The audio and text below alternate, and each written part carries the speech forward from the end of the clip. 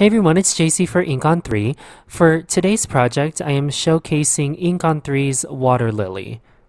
Before I begin, did you all know that there's a difference between a lily and a lotus? I've been using the two interchangeably and now I feel really dumb knowing that they're not the same. So please tell me I'm not alone. Anyway, this card is going to feature some Copic coloring, heat embossing, and background techniques. Here is Ink on 3's Water Lily stamp set. When you purchase this stamp set, a free downloadable cut file for your electronic die cutting machine is automatically sent to you. If you don't have an electronic cutting machine, such as the Silhouette Cameo or Cricut Explorer series, these images are easy to cut out by hand, and I'll show you that as well. First, I will work on my background for this card. While Google image searching lilies and not lotuses, I was inspired by the dark water backgrounds and vibrant flowers against them. I deconstructed this scene and made it my own with the included dragonfly image from the stamp set. I find to create a successful repeat background, I need to start in the center of the panel. Starting from the center and slowly working my way out to the edges of my panel enables me to completely fill the panel without awkward empty spaces or uneven spacing. I used the original MISTI to get this lined up correctly and an inexpensive black dye ink to stamp the dragonfly images. The stamp positioning tool isn't necessary for this project, but it does help me since I am filming and I really don't want to start over again if an image isn't perfectly stamped. Once I've stamped and filled my background, I'll add black splatters. This is going to help give the illusion that every empty space is filled in on this panel. And also, planning ahead, I know I'm going to cover this background slightly with some vellum, so I don't mind that this is a little excessive. I'll set this panel aside to dry and work on the floral arrangement for this card. Off camera, I went ahead and stamped the flower and lily pads in Ink on 3 Blackout Detail ink. This ink is excellent for watercolor and alcohol marker coloring since it is waterproof and bleed proof when dry. Now, I would love to show you all the coloring process of this card, but my head was in view of the camera the entire time. That's what I get for trying to make a card without my glasses on. I wasn't doing anything special when coloring this flower image. I simply worked from darkest to lightest marker, blending along the way. I've got many coloring videos over on my channel and many creatives here on YouTube have their own take as well. So now that I have the images colored, I'll work on cutting them out.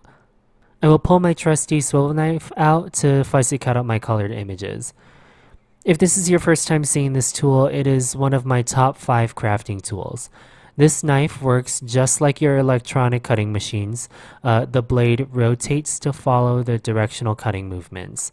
So instead of being completely linear like a regular craft knife, you're able to trace the outline of an image just like a pencil.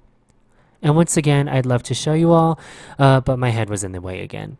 Once I have all the images cut out, I'll work on the second element of the background. Here I've got a panel of vellum cut to 3 3/4 by 5 inches. I'm going to pull out 2 warm gray Copics and roughly color one side of the vellum. I'm adding a dark spotlight essentially to the center of this vellum panel. I'm not taking the time to blend this out. In fact, I love the striations and I think it will balance out the dragonfly background from earlier. So this vellum panel is where I will adhere my floral arrangement. I know it's not easy to tell, but I currently have the reverse side of the vellum piece facing up. In other words, the colored side is face down. I will begin arranging the cut elements of this card, keeping in mind that the sentiment has to go somewhere on this vellum panel. I am making sure that the floral focal point is framing the sentiment. And once I am happy with the placement of all my elements, I will work on permanently placing the sentiment. I will bring the vellum, floral arrangement with press and seal, and the Thinking of You sentiment stamp to my original MISTI. The press and seal is simply there to help me carry my floral arrangement without losing any of the pieces. I am doing it in this way so that I will stamp the sentiment in the exact spot I originally planned, and so that I know that I will not cover the sentiment with the colored flowers and pads. I will stamp the sentiment in Ink on 3's Juicy Embossing Ink after prepping the vellum with anti-static powder. The embossing powder I'm using is Ink on 3's Gold Rush. It is one of my favorite gold embossing powders. And now that I have my sentiment placed, I'll begin gluing the flowers down to the vellum. I am using liquid glue and adding glue closer to where a stem would be on these flowers and lily pads. What I like to do is create artificial dimension by curling up the leaf and petal tips, so I don't glue the entire cut piece down. I will add a large foam square to one of the flowers to add some height to the arrangement.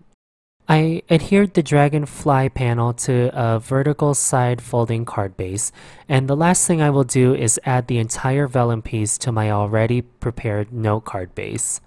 I am hiding the adhesive behind the floral arrangement. I don't mind that the vellum isn't completely adhered to the note card base. I like the fun interactive element and the texture it creates. And that's my final card project using Ink on 3's Water Lily. I hope you all enjoyed this video and card making process.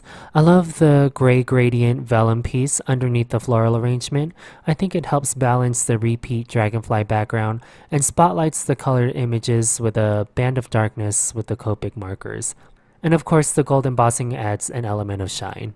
Hey, thank you so much for watching my video. If you like this card from Ink on 3, make sure you give this video a thumbs up and subscribe by clicking on my face in the center of the screen. On the left is my previous Ink on 3 project, and on the right is a playlist of my Ink on 3 videos. I'll talk to you all very soon, and have the best day.